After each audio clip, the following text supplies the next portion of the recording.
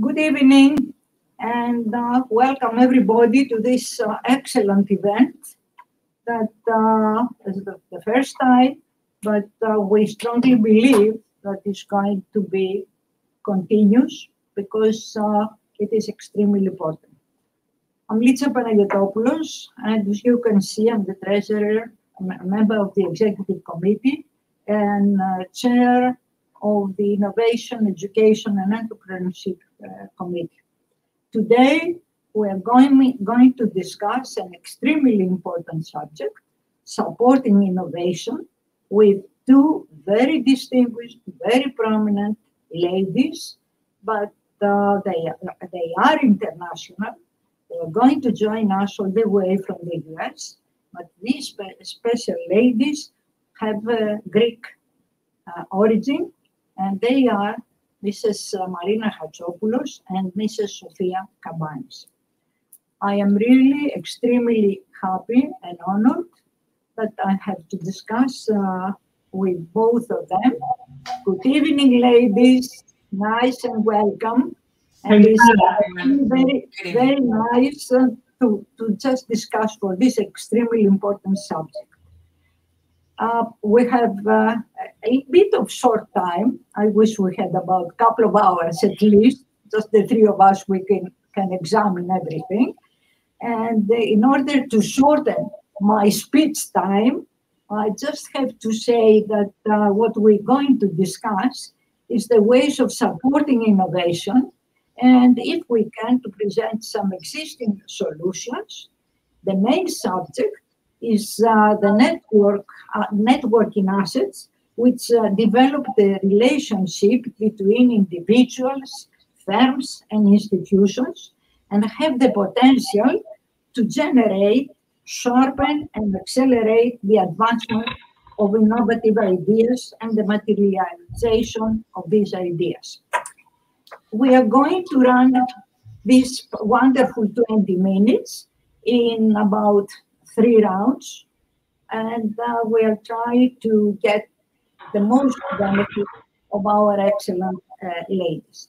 So the first round of questions, actually, they are not typical questions on the subject, and they are: how does the Hellenic Innovation Network empower startups from Greece and Cyprus with a bridge to the US? And how are you helping Greek startups to expand and increase employment opportunities in Greece? Furthermore, how your network amplify the digital reach of your work as well as the work of other stakeholders active in the Greek tech ecosystem by sharing information about events, startups, and innovators in the community, inclusive to anyone and agnostic to any organization, and how you support and assist small and medium-sized innovators grow and thrive. The floor is yours. You have about, I'm afraid, and I'm sorry to say, 4, something like that, minutes. And I think, Marina, you can start. That sounds great. Okay, and Marina is well known because we've been, and Sophia as well, we are judges in different startups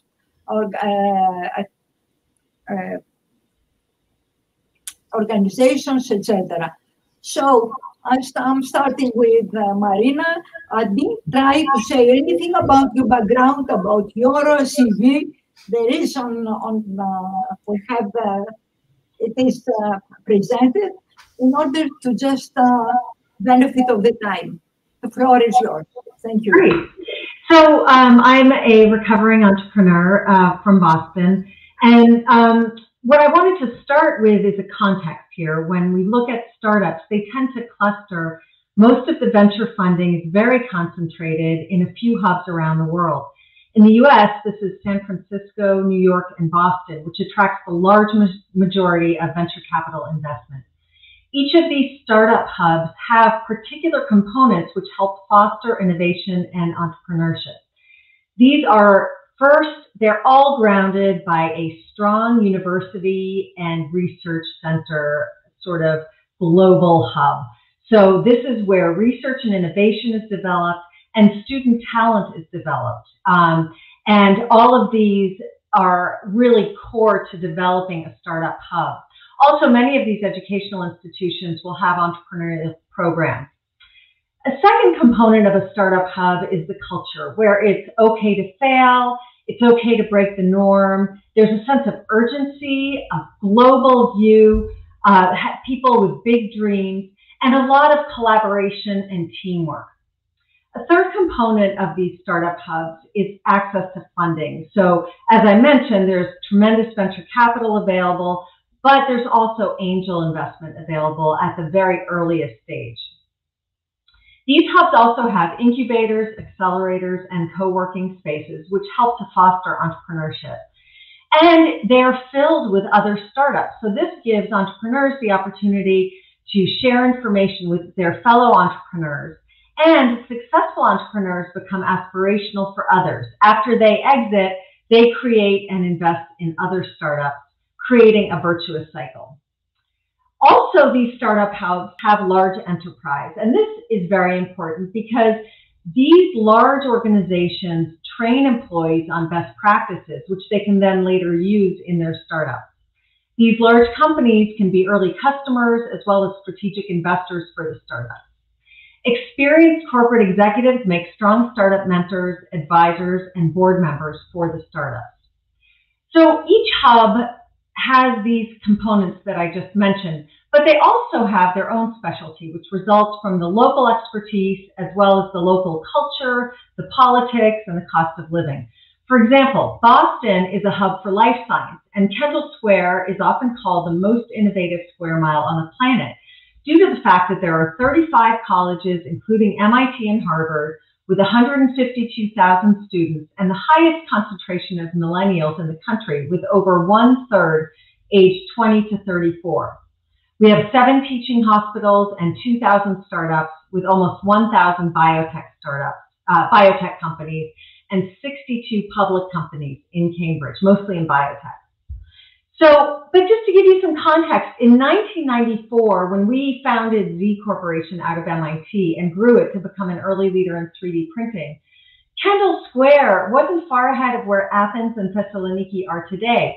It was really, there was just not that much happening there. Today, it's the most expensive real estate in the country. So you can see how far things can go in not that long a period. Greece has developed early startup hubs in Athens, Thessaloniki, and elsewhere with access to funding, co-working spaces, and incubators and accelerators such as MIT Enterprise Forum Greece and the ED. These entrepreneurs have global aspirations and they need a connection to global markets. So in order to support the Greek ecosystem, a group of us created a network of Greeks in the tech startup diaspora to build a bridge for Greek startups. The Hellenic Innovation Network has a mission to accelerate technological innovation and entrepreneurship in Greece to fuel the economy and job creation. As an outgrowth of MIT Enterprise Forum Greece, Hellenic Innovation Network was created with the support of the Consulate General of Greece in Boston to facilitate access to resources, partners, and best practices by building a bridge between the diaspora in global tech hubs and the Greek tech community. So what we do is we disseminate startup news, we broadcast educational webcasts, we organize monthly CEO group meetings, and we host in-person pitching and networking events. Greeks have always thrived outside of Greece, so we're hoping that by building a bridge from Greece to the well-developed startup ecosystems elsewhere, that we can help Greek entrepreneurs to thrive within Greece as well. So check it out at hellenic.org. Thanks. Marina, that is excellent. I mean, your timing and all this information, and out of experience, I know how much all the Greek startups, they just appreciate the support they're getting, and especially from Boston. I think you are very much aware of that. And if we support innovation and all this, I think that's the only way, not only Greece, but the whole continent to just getting better and better and have a new way of living and new ways of adjusting to different things. And let's switch to Sophia. Sophia, now the floor is yours. Welcome and thank you very much. It's a great pleasure. Thank you for having me. Kalispera, Thessaloniki. I'm honored to be with you today. I'm the President and Executive Director of the Massachusetts Innovation Network. Our flagship program, the New England Innovation Awards, was established in 1986. It is the oldest running innovation competition in New England, and it has evolved from a one-night affair for 5-6 companies 35 years ago to a program that receives about 150 applications from companies based in the 6 New England states, but happy to report that every year we see so many founders from all over the world, and there has not been a year that I have not felt happy to see at least one Greek startup among these companies. We follow innovation in that we tailor-make our innovation tracks every year to go with the changes of innovative practices.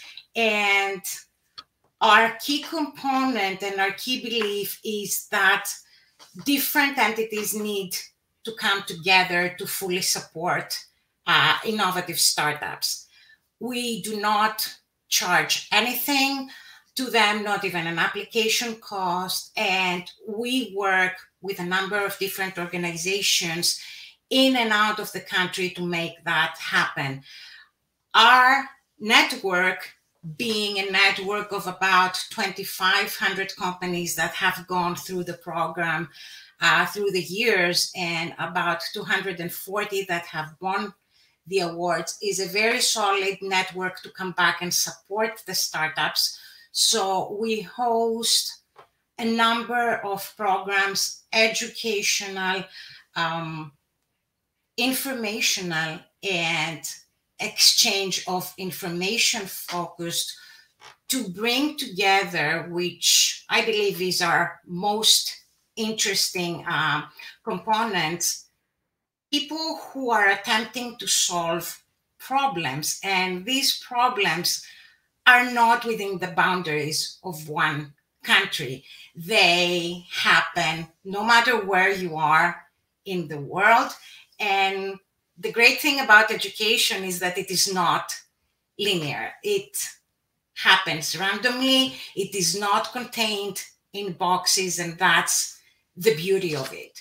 So while the pandemic hit, we were very happy to see a burst of innovation. And yes, Boston is very well known for the medical and life sciences startups. But what we've seen in the last year and a half is that other areas that were not that prominent came about, and they're really flourishing. So last year and this year, we saw an enormous amount of AI and robotics teams come together, and many blue tech teams, especially from Europe. So because of COVID, we were asked to innovate ourselves.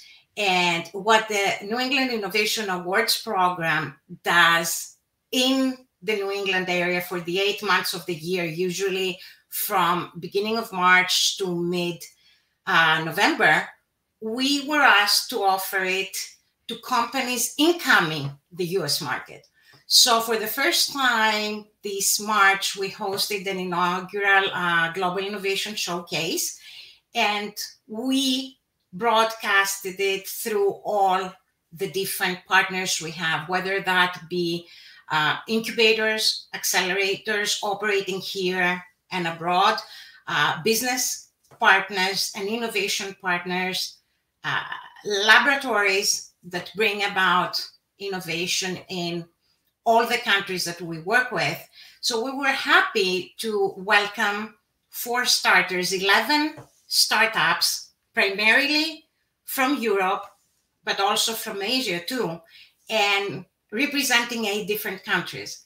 The amazing thing to me as a born and raised Greek is that 4 of these startups that operated in parts of Europe other than Greece were born and raised in Greece.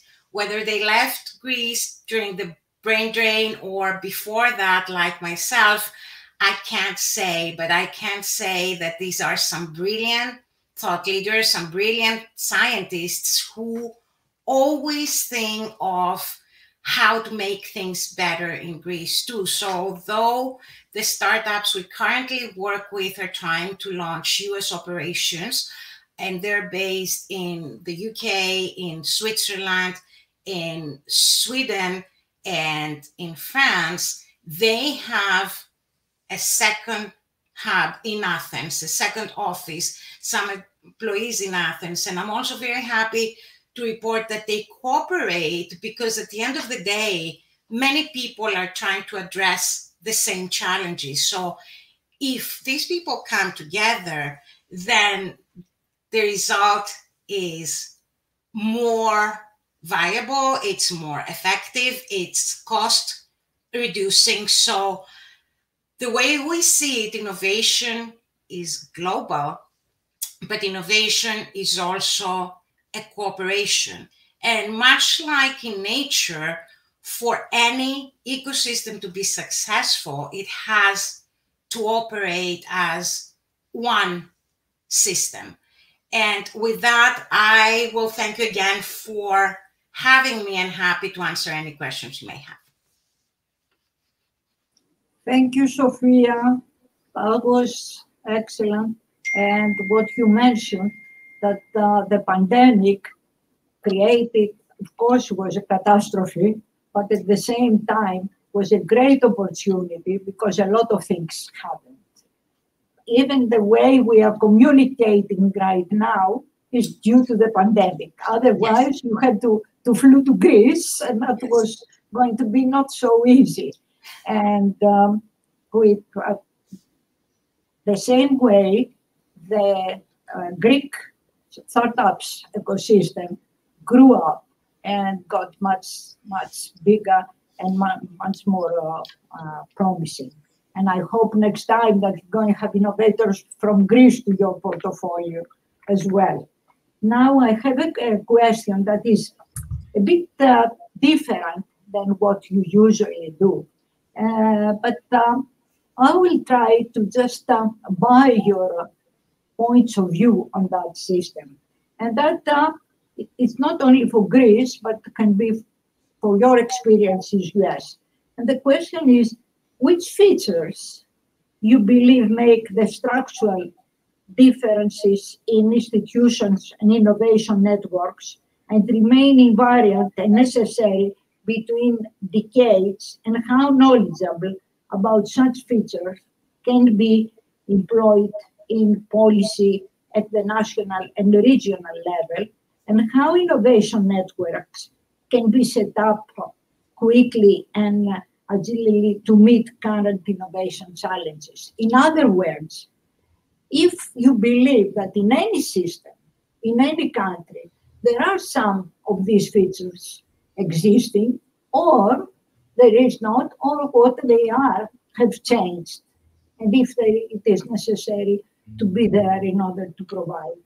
It has nothing, I mean, I'm not asking you if you know that they are existing in the Greek system, but just if that is your feeling in general. It's a quick answer there, and feel easy to answer that question if you can.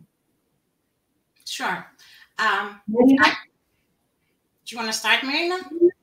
Sophia, go ahead. Okay. I can't really... Sophia, okay. Okay. For me, it's really difficult to address this as far as Greece is concerned.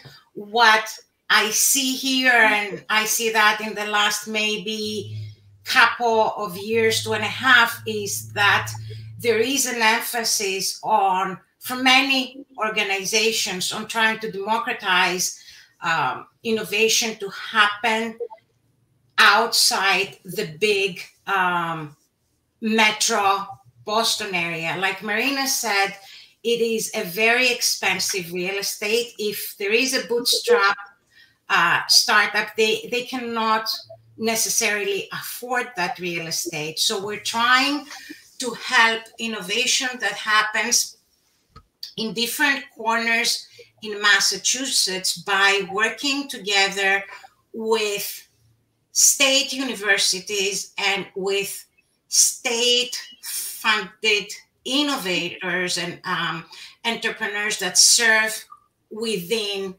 incubators primarily and accelerators to a second degree to make it easy for them.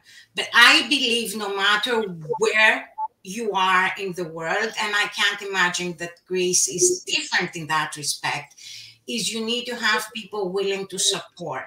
And for those who can't make it to the big centers, or sometimes we even see it in technical schools that do not have all the tools in their disposition that graduates of big technological universities have, is to be able to support them in what they need. And I don't think there is one size fitting all.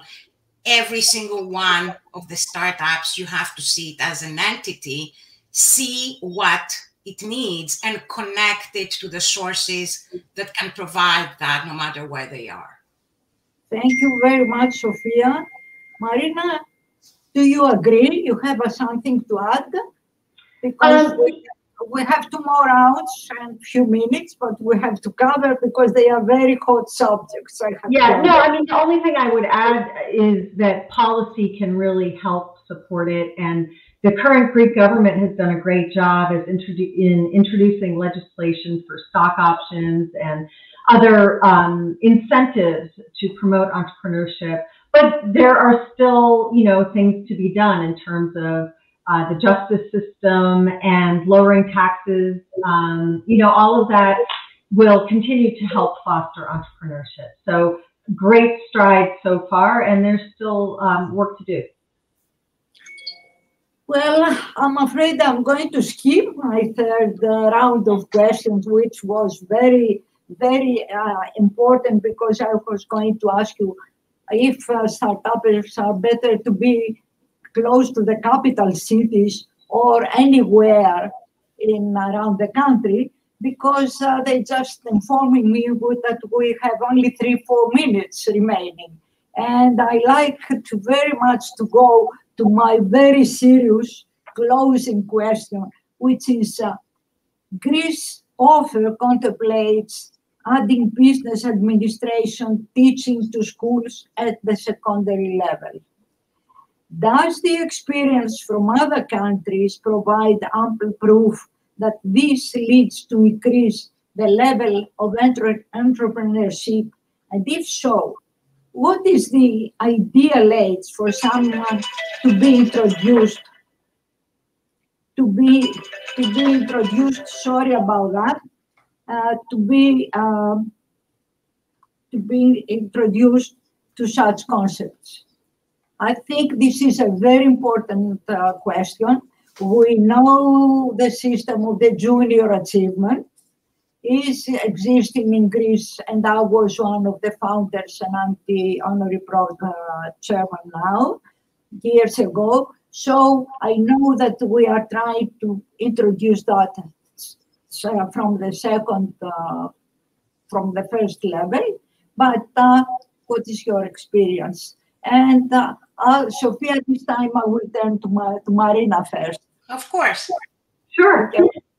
So I don't think business administration per se is that useful at the secondary level, but I think what is very useful is a culture of creativity, problem solving, teamwork, and entrepreneurship at even the youngest ages.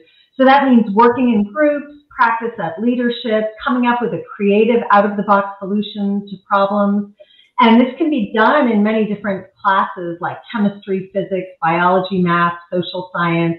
It doesn't need a class of its own. It's really a mindset and it's an approach, seeing the opportunity and taking risks, and not a specific curriculum like accounting or finance. And I just want to add, in light of the discussion before on policy, one thing that the current Greek government has done so well is to bring this mindset of entrepreneurship to the government, this idea of problem solving and creative thinking. So that's my quick answer. Thank you so much, and this is important. Sophia?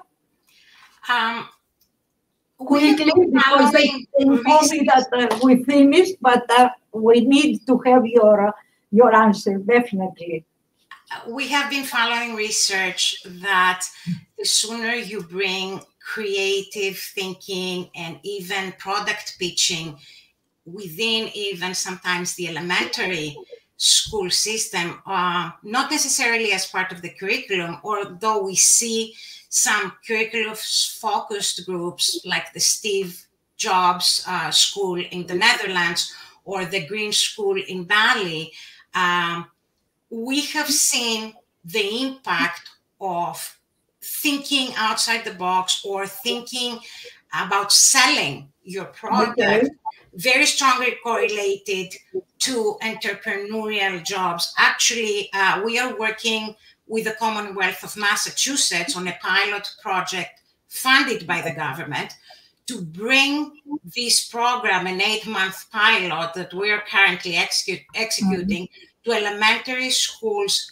in blue-collar working areas and measure the impact. So hopefully 9 months from now, I will be able to share the results. But I have to say it's very well embraced, and the children are very engaged in it. Thank you so much. I extremely appreciate, and I hope that we did pass a lot of information. And believe me, we're going to meet again with more time and just examine all this. Have a nice day. Thank you so much indeed. And thank you, the AmCham, for all this event. Have a nice day. Thank you very much. Thank you. Thank you.